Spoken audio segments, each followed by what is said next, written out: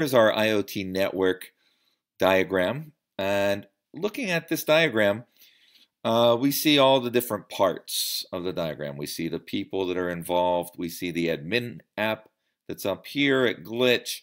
We see the Firebase over here, and we see our PLC devices here. What we're going to do now is focus on the connection between the Firebase and the PLC.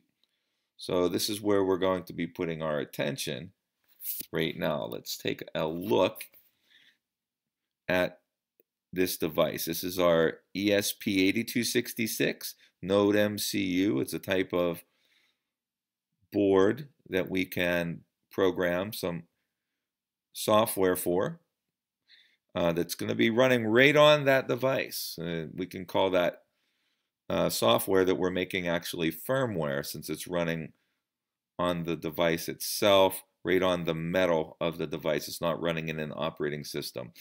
Over here, we're connecting to the Firebase. And when we connect to the Firebase, we are going to periodically have our ESP8266 every 2 seconds, a matter of fact. It's going to call out and it's going to get the value of a variable that's stored on the Firebase. And that variable is going to be called buzz. And we're going to get the value of that variable, and we're going to check to see if that is true. If it's true, we're going to buzz the buzzer. So let's take a look for a second in the actual Firebase. So in the Firebase, we have a share section. Make this a little larger. So in the Firebase, we have a share section, and in there we have a variable called buzz, and you can see the value is currently there as false. Let's take a look at the code next. In the code, every 2 seconds, and that's what this 2000 refers to, every 2 seconds we get the value of that variable.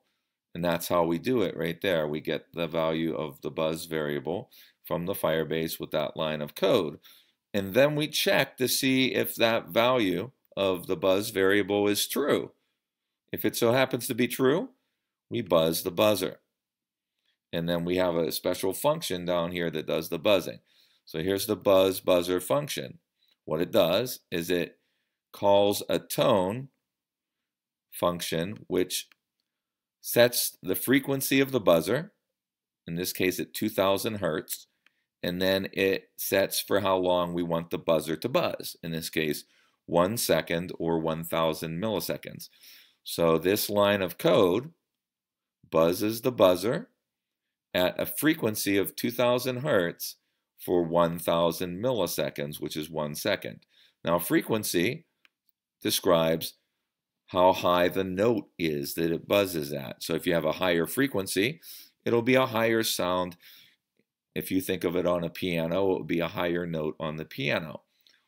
A lower number right here would refer to a lower sound. And then the higher number here will make it buzz for a longer period of time.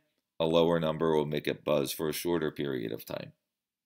And that's basically how that works.